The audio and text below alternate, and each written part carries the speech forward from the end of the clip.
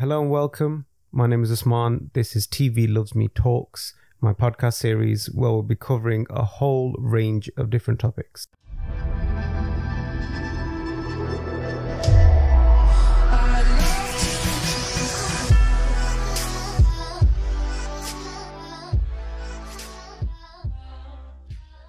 For the first podcast, I thought I'd go with something I actually know about. We're going to be talking about fasting and the myths surrounding fasting and basically weight loss in general, including a few things I wish I'd known earlier would have saved me months of eating salads. So what you may or may not know is I'm actually a qualified pharmacist and I have been for more years than I care to remember. Wow. So I kind of think I know a little bit about this. I've done a lot of research for this particular podcast. I've been reading like medical journals and things specifically to do with fasting and weight loss. So if you're interested, carry on listening.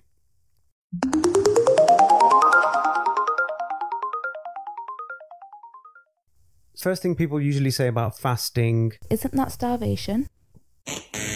Fasting is not the same as starvation. Starvation is when you do not know when your next meal is coming from. So people think that when you're fasting, your body goes into some sort of starvation mode where your metabolism goes down and your body starts to store more energy as fat. This is a myth. When you're fasting, your metabolism actually goes up. Woohoo! Because there's a release of adrenaline. So when adrenaline increases, so will your metabolism. As a side note, your metabolism only decreases when you severely restrict your calories. This is when your body goes into low metabolism state because it tries to match the energy coming in to the energy output. So going back to the starvation mode. Fasting is dangerous for your body. It's not. Our bodies are designed to be able to carry on functioning without food. So the body's got two different types of energy, the sugars and fats. So when you're fasting, this is what's used up. So firstly, you have a store of sugar in your liver as glycogen. So that's broken down. And when that finishes, fats start to get broken down. So to be a little bit more specific, there is about 2,000 calories worth of energy stored in the liver as glycogen, which for a female is like a full day's worth, and for a man is just under a day's worth. Wow. So when this energy is all used up, then your body starts to break down fat. So the average person has between 50,000 and 100,000 calories worth of energy stored as fat in their body. Let's take a second to put that into context. The average person of the average build could survive for up to a month without food. So this myth about starvation mode is exactly that. So the next thing people think about fasting or intermittent fasting is... Fasting will make your blood sugar dangerously low.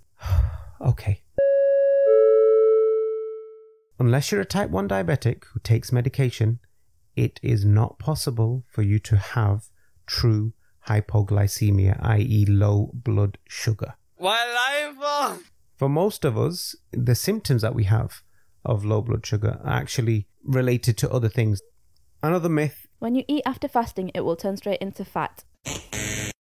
No. So when you eat after a fast, the first thing your body wants to do is to replenish the glycogen in the liver and the muscles, because that's the easiest and fastest.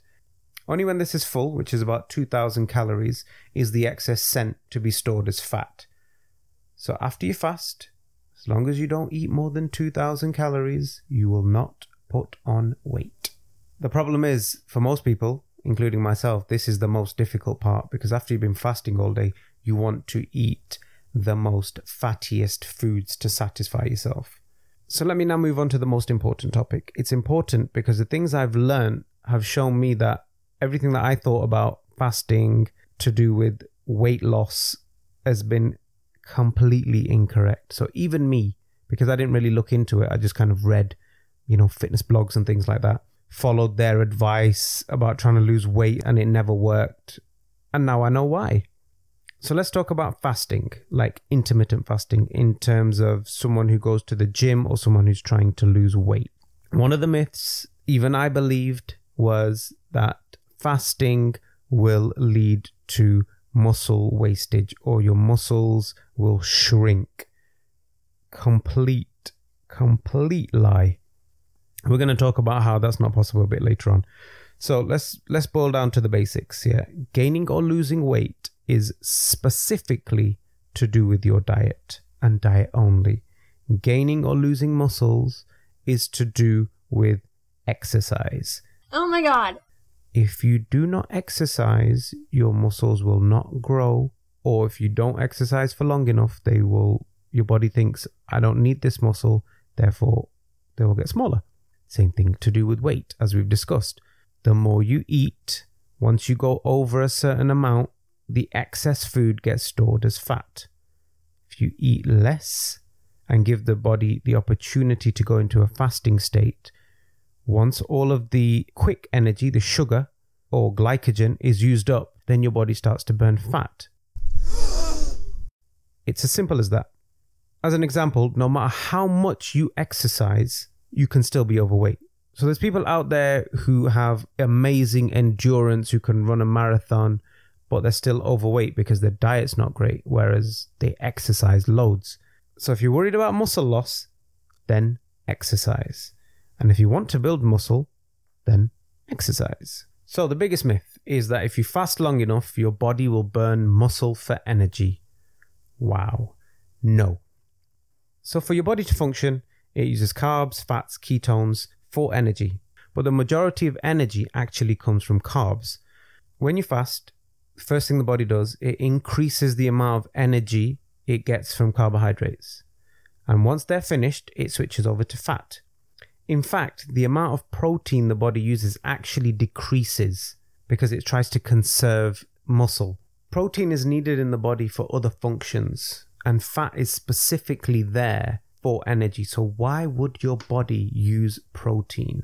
Think about it like this. You're hungry. Food is potentially a few miles away. Why would your body break down your muscle, say from your legs, for energy to keep you going until your next meal or to help you find your next meal? It just doesn't make sense for your body to disadvantage itself. Let me give you another example. Think of fats as logs that you've stored away for winter. And the first time it gets cold, instead of using these logs, you start chopping up your tables and chairs to use as energy instead.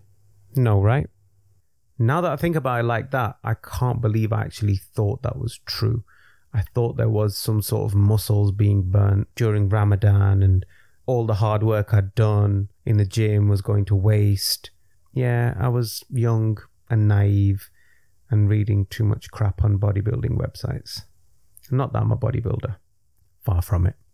So in conclusion, fat is a food store and used for energy.